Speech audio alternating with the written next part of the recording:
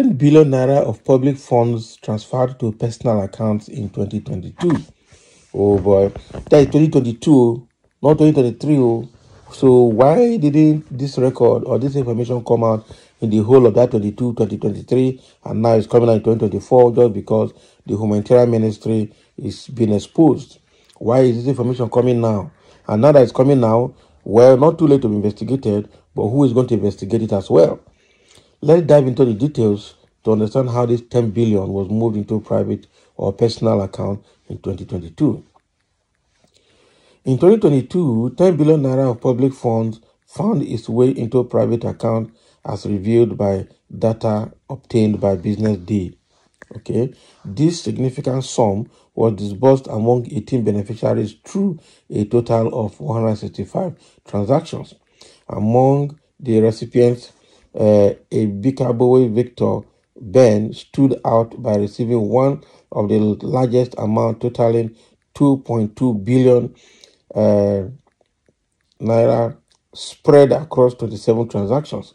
So the funds approved by the internal auditor in the September 2022 were designated for stipend payment in 1,214 ex-agitators in Boilov camp. Oh boy. So another substantial recipient, Dasi Amaka Adokie Sami, obtained 2.2 billion naira through 12 transactions for stipend payment to ex-agitators in the Tom Ateke camp. So on the lower end of the scale, Lagbada Christiana Omolade received the least amount of 118.17 million naira distributed over 18 transactions. So the revelation of this data gained prominence following the suspension of Beta Edu from her position as the Minister of Humanitarian Affairs and Poverty Alleviation.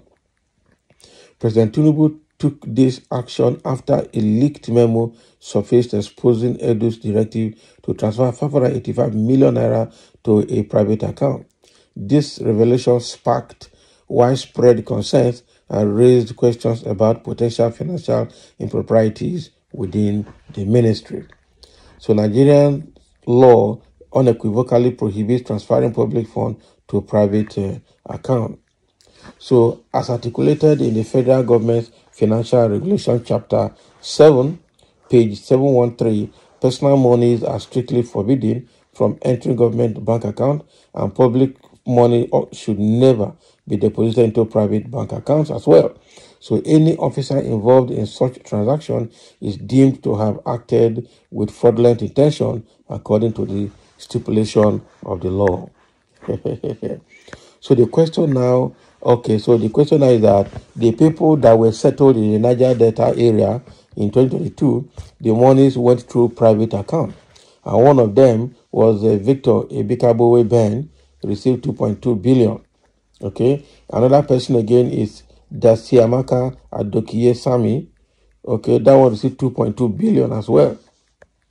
And into his private account to disburse to people.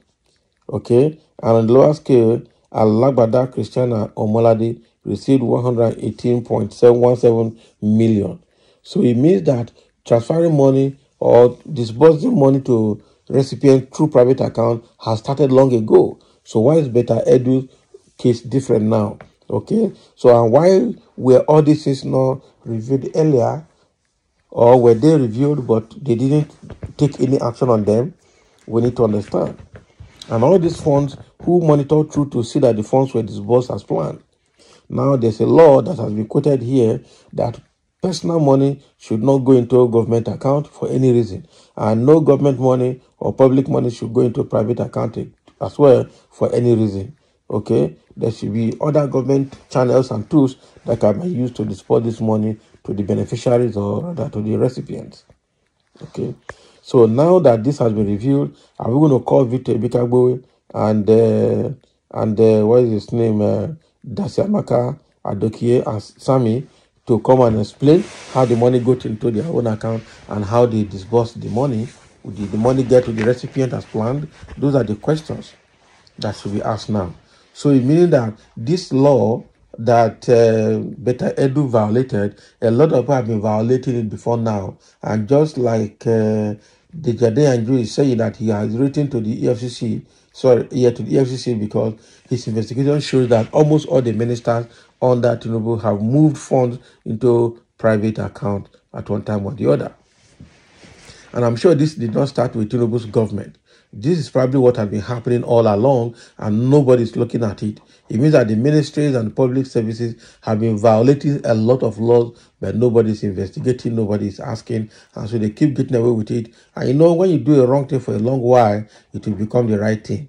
And that is exactly what it is appearing to look like here in this matter. So now that it has been revealed, is now government going to investigate those people as well? If we go down to investigate corruption from the root in Nigeria, Nigeria will collapse. I tell you the truth, because both the past public officers and the present public officers will have committed one thing or the other.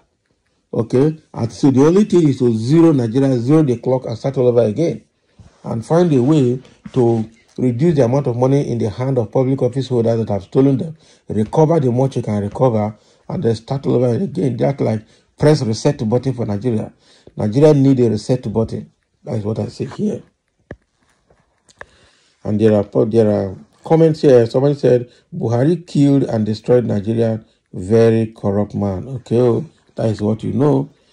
Did all these distributions reach the intended target, or just to use corruption to defend another corruption? Exactly. So if this is the practice, is it really achieving the intended result? That is the question. Nobody is going to tell us that. I tell you, we need someone to tell us that. Some say we are really not serious in curtailing fraud in Nigeria. We are encouraging it. How are we encouraging it? Yeah, because all of these things have been happening before now, and nobody has mentioned it. Nothing has happened. There are permanent secretaries in those ministries that have also supported the movement of these funds, and nothing has been said. So that's the big question. Why did the permanent secretary and his people in Beta Edu's ministry leak this transfer?